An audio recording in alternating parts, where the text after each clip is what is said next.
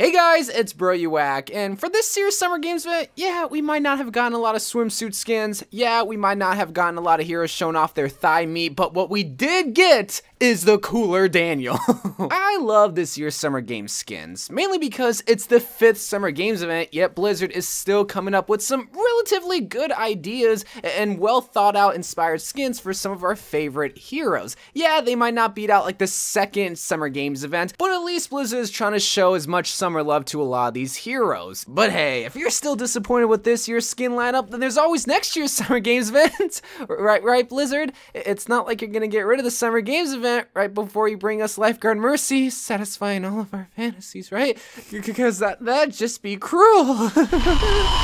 Anyway, what I wanted to do for this week's Top 5 episode was to look at the top 5 best 2020 Summer Games skins. Now, I already did this before with the 2019 and 2018 Summer Games skins, so if you want to look at those top 5 episodes, then you totally can. What I wanted to do was just focus on this year's Summer Games skins, and only this year's Summer Games skins. So, let's get started. Starting us off at the number 5 spot is a skin that I feel like people are gonna often forget about because there's not really anything going for the skin other than that this was inspired from Baptiste's comic. Oh, spoiler alert, this is Baptiste's tropical skin. So this skin is unique, if I do say so myself. He's got regular clothes, he's got a nice Hawaiian shirt, some white cargo shorts, and also a clean looking Rolex, but then his armor boots or his jetpacky jumpy boys are made to look like as if they're made out of bamboo, because this is a tropical skin, I guess. I do like the little tiny umbrella on the back of his backpack because it's almost like it's made from those tropical drinks that you...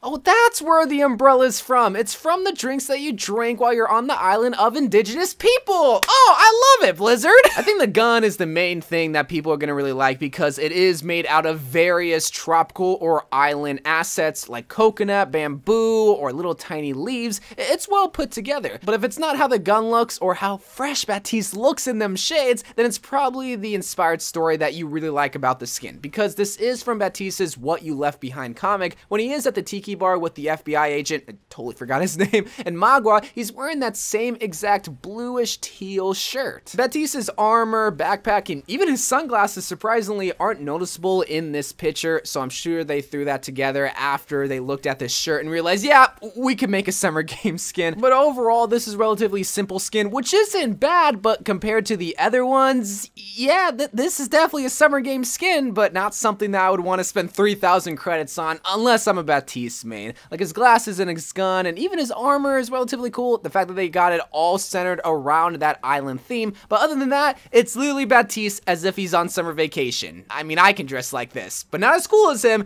and he'd probably get more girls. So maybe that's why I should put it higher on the list. But it's still at number 5. So coming in next at the number 4 spot is a skin that you knew was going to come to this hero eventually. It was just a matter of when and what event. But for the Summer Games event, this definitely makes sense because not only is it all about games, but also competition. So ladies and gentlemen, at the number 4 spot, it's Doomfist's karate skin. Or as they say in the Atlantic Ocean, karate. I like it. It fits the character of Doomfist because I'm sure once Doomfist is done terrorizing New Bonnie and causing world destruction and just overall being a terrible dude, he's probably running a dojo for 6-year-olds to learn karate. He's got the traditional white karate outfit with Meteor, which is the same sponsor or company that Winston's baseball team has, along with the highly coveted black belt, which I'm extremely doubtful he earned. Now, I ain't never taken karate in my life, but I did used to watch a lot of Star Wars, and one thing about Star Wars is that a Jedi knows when to give someone a lightsaber, and in this case, a lightsaber is a black belt, so I'm sure Doomfist's sensei could sense in Doomfist's heart that he was gonna be a terrorist, so why would he give him a black belt? Nah, he ain't ready for it. Probably stole it from a Kmart or something and is just flexing on all of us saying, ho ho ho, look at me, I'm a black belt. Nah, you a poser, bruh. But other than Doomfist being a big fat liar, the only other thing that I don't really like about this skin is his gauntlet, because this is the thing that makes Doomfist Doomfist, and it's just a blue rubbery pad Doomfist, you know what I mean? Like, they could have done a lot more with it, maybe add a little bit more details, maybe add some Chinese or Japanese writing, or just do something with it. No. It's just a protective pad for Doomfist's gauntlet that he's gonna use to one-punch you. But overall, a very tasteful take on what a karate skin would look like, but still very simple at the end of the day, because that's the whole point. It's just a robe and a belt and maybe some slippers. Man, I wish they would have given him some cooler slippers, because I would be real with you, his slippers look very, very whack. But if that's what the traditional karate slippers are supposed to look like, then I'm sorry, but these just ain't the shoes that Doomfist would be caught dead wearing. Give him some Yeezys, give him some J's, shoot, even give him some Air Force Ones, but not these Tom-looking slippers. But now at the mid of our list is a skin that isn't out yet, and for whatever reason, there'll be some people that are upset that I'm putting a skin that isn't out yet on this list when it's like, why? There's so many other things to get pissed off about. The fact that TikTok is getting deleted in 44 days. Like, hello? Anyway, this skin is awesome. I love it because Bastion doesn't have a lot of good skins, but when you see Sandcastle Bastion come to life, specifically with a seagull bird with some cute sunglasses and a little tank top, you just melt inside. I know I can't be the only one that wants to see more Bastion skins just to see what Blizzard does to the bird. And since this is a summer theme, why not give Bastion the most summer bird of all time, a seagull? But Blizzard wasn't gonna stop there. No. They wanted this bird to outshine Baptiste. Even though, yeah, he's cool. If you see him at the club, you kind of expect him. But when you see a bird rocking some round shades and a gay pride shirt, yeah, if he's rubbing up on your girl or up on your dude, you're gonna let him do that because you're not gonna tell off this bird. Why would you do that? Are you stupid? Are you dumb? Huh? No, of course not. And it's all because you know better. So I'm so happy Blizzard decided to bring a free epic skin where the bird is way cooler than the Sandcastle Bastion skin itself, which I guess is a nice added bonus. When you really think about it, they didn't really have to do too much. All they really had to do was change the colors of the classic Bastion skin to match that of sand, and also add a few colors like green, yellow, red, and blue, and give him a sand pail helmet. It really is cute. Bastion, man, I want him to get more skins, not only for the bird, but because he's adorable. While he is a robot, somehow Blizzard brings so much emotion and characteristics out whenever they do give him skins, and this is surprisingly just another one. He's out here vibing and having fun. Word to Flight reacts, it makes me happy, it makes me smile, nice. But at the second spot, the runner-up for the best 2020 Summer Games skins is one that nobody expected, nobody really wanted initially, but they got used to it because it's either this one or nothing. So why not get a lifeguard skin for Pharah instead of Mercy? I guess. I was in that boat where I really wanted a lifeguard Mercy skin, and they decided to give the other half of the pharmacy combo a lifeguard skin to Pharah.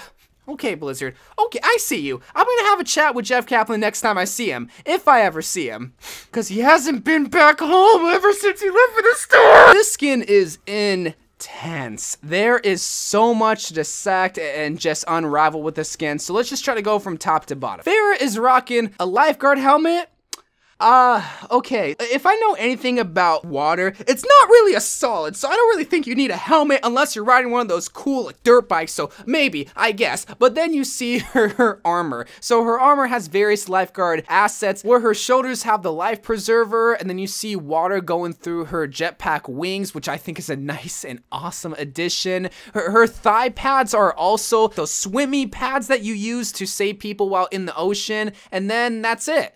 She's not wearing any shoes, which I do like because you know me, I'm toe gang. But a cool little detail that you might have missed if you weren't a part of toe gang is that she does have a tan line from her flip-flops. This is why I love Blizzard, because it's little details like that that just goes unnoticed until someone brings it up, and you just love the skin even more after seeing it.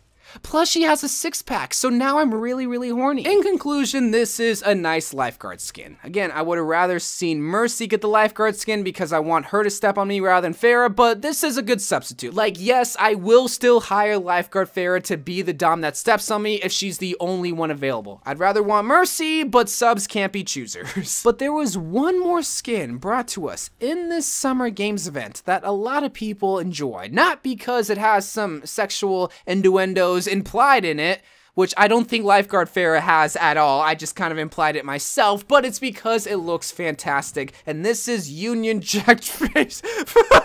Come on now, even people in London know that that skin isn't all that great. No, It's Surf's Up Echo. I don't think Blizzard is ever gonna make a better legendary skin for Echo. One, because I'm sure it's the same as Bastion, where it's hard to make an Echo skin because she is a robot. She is an inanimate object. Like, what can you really do? Give her winged surfboards? Oh wait, I'm sure on paper, the way they describe the skin sounds so stupid. So we're gonna give her winged surfboards, then we're gonna have her armor be water, and then we're gonna give her a cool hairdo that kind of looks like she's just going down underwater, and then execution, oh my god. It's beautiful. Like, I love her. I think it's the translucent skin with the water effect that makes me really fall in love with this skin, because you see it throughout the entirety of the skin and in various parts. Like, obviously you see it in the head, and then you see it in the knees, the thighs, but even in the stomachs and various joints of her body. Even her fingertips, you can see that little effect too. The design choice is excellent. The color palette is phenomenal. Kind of reminds me of my logo when you really think about it. Like, it's the perfect summer skin for a robot like Echo, and that's why I think it deserves the #1 spot, and no other legendary Echo skin will even come close to beating Surf's Up Echo, at least for the next couple of years. But anyway guys, that was my list of the top 5 best 2020 summer game skins. Please let me know what your favorite skins were from this event, and I'll see you guys later. So I love you guys,